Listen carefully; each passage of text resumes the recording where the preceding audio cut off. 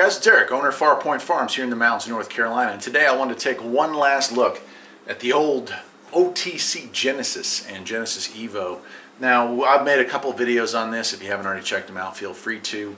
One of them talking about how it's one of the better deals on the used scan tool market, but several other that go into kind of like what to expect out of the last update that they offered, which was the end of 2015.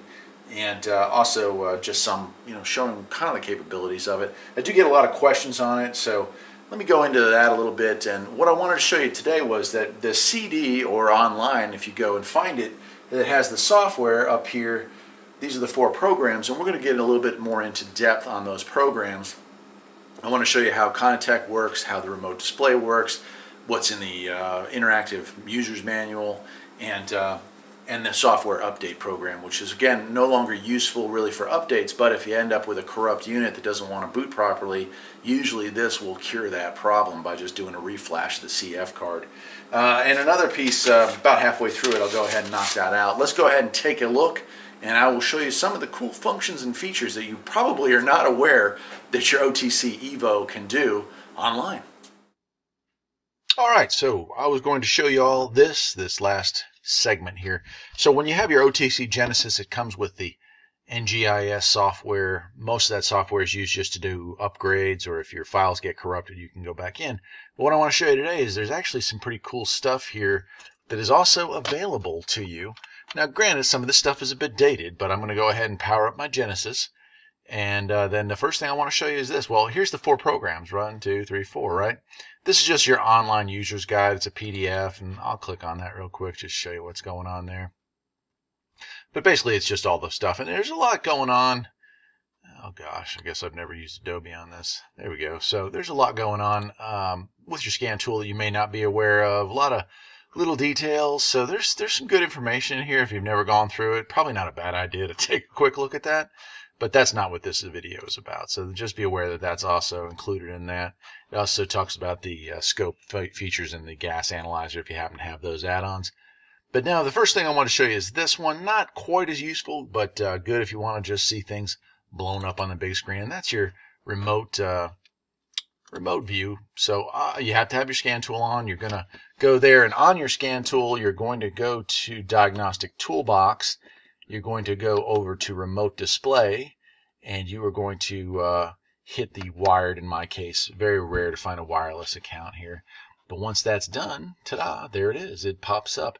And so I can then exit back out and go back into regular scan diagnostics, find a car, and go from there. So a lot of options there. Again, it's a little bit sluggish. So if you have an Evo, Genisys Evo, this goes a little bit quicker because it's a USB connection. I'm actually on a serial connection with this older model, but it does work, so just be aware that that is something you can have.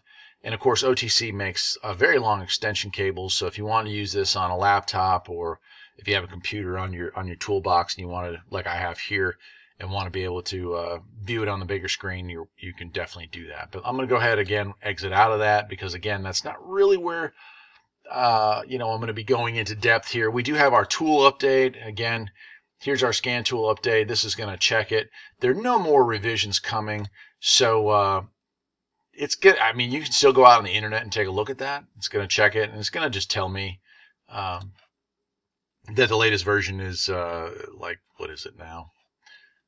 Well, I'm going to exit out of there because I don't want to do an update right now, but it's like 5.16.16 is the last update. So as long as you have that, that's pretty much as good as you're going to get. Okay, so for the remainder of this video, I'm going to be showing you the most important one of these 4 programs that it comes with, and that's ContiTech, right? So on this, I'm going to go ahead and open that program up. On my scan tool, I'm going over to Diagnostic Toolbox. Now I'm also going to connect to the ContiTech icon. It's going to ask me wired or wireless, just like before. I'm going to hit wired. And right there, we should have some connection. There we go, connected to scan tool. So go ahead and click OK on that. So one of the cool things we've got here is we have the ability to transfer files back and forth between the scan tools, saved files, and the ContiTech software here. So if you were doing test drives trying to find intermittent faults, this is a great program, because on the scan tool, well, it's a little sluggish, but it actually is recording at actual speed and actual time. It's just playback seems to be a little sluggish after all these years. So I have found that by transferring files back to this and then playing them back on this, you get a lot better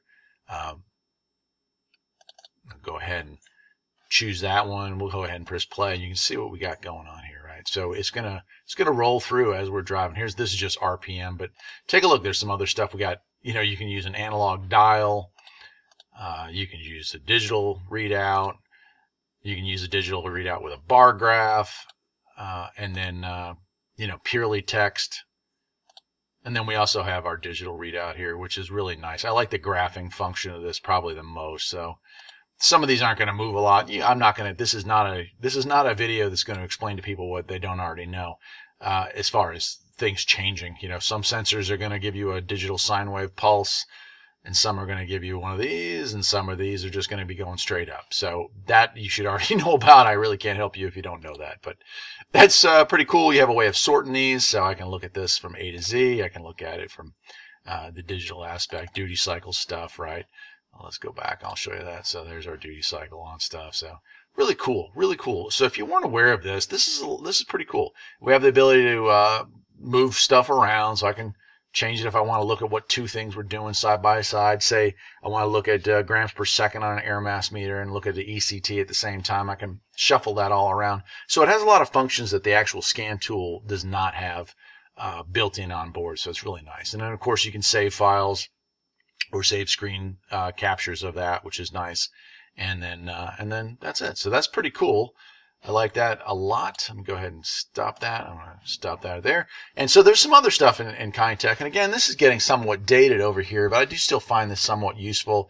If you're running a shade tree shop, if you're a one-man show, you might find this to be, you know, kind of an okay way of saving data and customer information. I've just got a fake account here named Joe, and we pull up. So if I had 50 different customers, that would rip down with 50 different names. And once you get in there, there's Joe. I can put in his address. I can say he's in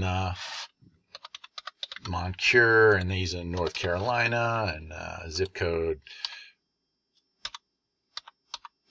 I don't know, well, phone number, anything, you know. There's a lot of stuff we can do here, right? An email. And we just saved that. Okay, we want to add that. So now if I go in there and I want to find, hey, what was that, Joe? I need to call him and tell him his car's fixed. Hey, look at that. It's all loaded in there.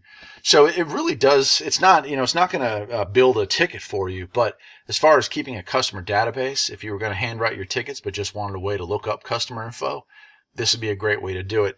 And here's a still picture of the paperwork I use on the shop. I still use handwritten tickets. I looked at buying RO Writer and several other cheaper programs. And I decided for the amount of work that I'm doing here at the house that this works just fine, just handwritten. So I got some handwritten tickets, but I do use this stuff for a customer database. And I actually do have a customer database with people's files in it, but obviously I'm not using that for today's stuff where I might be giving up personal information, right? So anyway, that's it. And then we have here shop information, Farpoint Farms Restoration. Some information about the scan tool. It's going to tell you what version of the software you're using, serial number, version number. I mean, it's really cool. Even has an IP address, which is kind of interesting. And that's the tool IP, so that's kind of weird. Scan tool IP and COM. I'm on a serial port, so if you had to wirelessly hooked up, or if it was a later Evo model with USB, it would show that as well. But here's an opportunity. If I want to print off screen save stuff, I can have my shop information listed here. So pretty cool, pretty cool. You can, like I said, there's your printer stuff. So that's it. This is, I would imagine this will be the last video I do on the OTC Evo and OTC Genisys and Genisys Classic.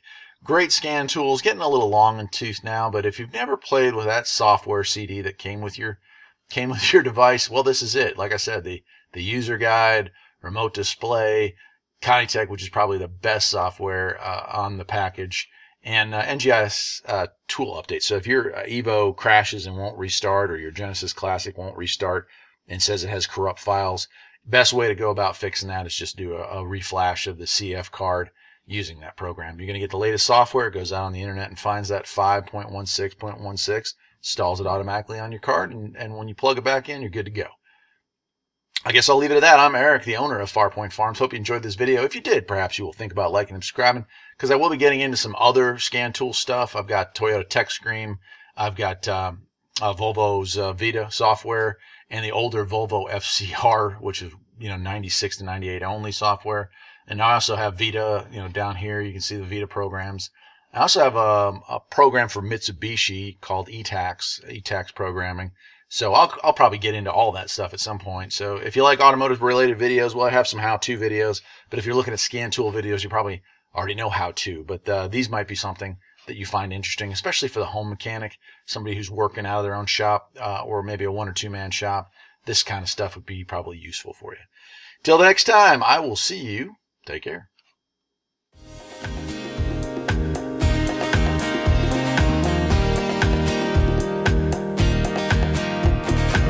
There's always something that needs a little fixing on Far Point Farms. Freedom is mighty sweet.